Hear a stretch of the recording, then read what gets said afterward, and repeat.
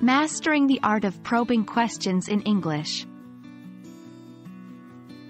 Hello, language learners. Welcome back to our series on active listening and critical thinking. Today, we're going to explore a crucial aspect of effective communication: probing questions.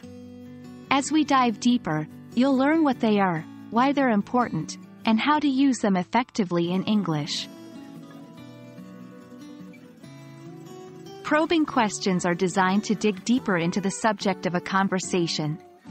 They are essential tools for gaining more information, understanding someone's perspective, and encouraging more thoughtful and detailed responses.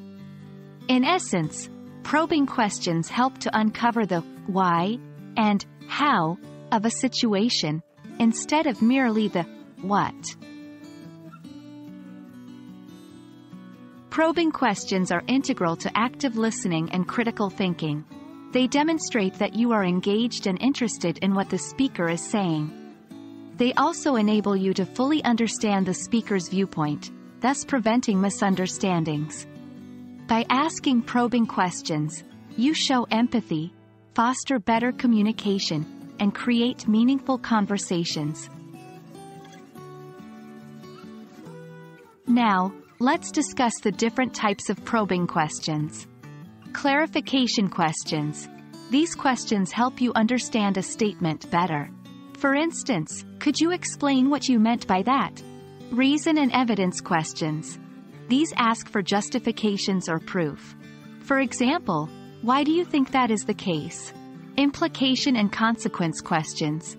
These investigate the effects or impacts of a statement. Like, what are the implications of this decision?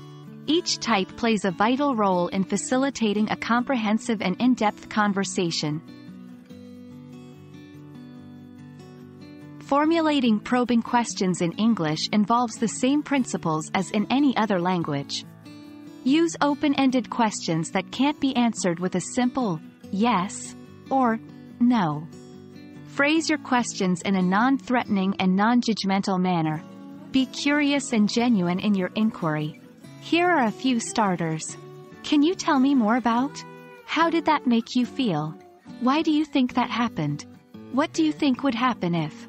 Remember, the goal is to promote deeper thought and gain more insight. There you have it, folks. Probing questions are an excellent tool to enhance your English listening and speaking skills. They're all about promoting understanding and meaningful conversation. Practice incorporating these into your daily English interactions, and you'll notice a remarkable difference. Thank you for tuning in today, and remember, the key to mastering any language is practice, practice, and more practice. Until next time, happy learning!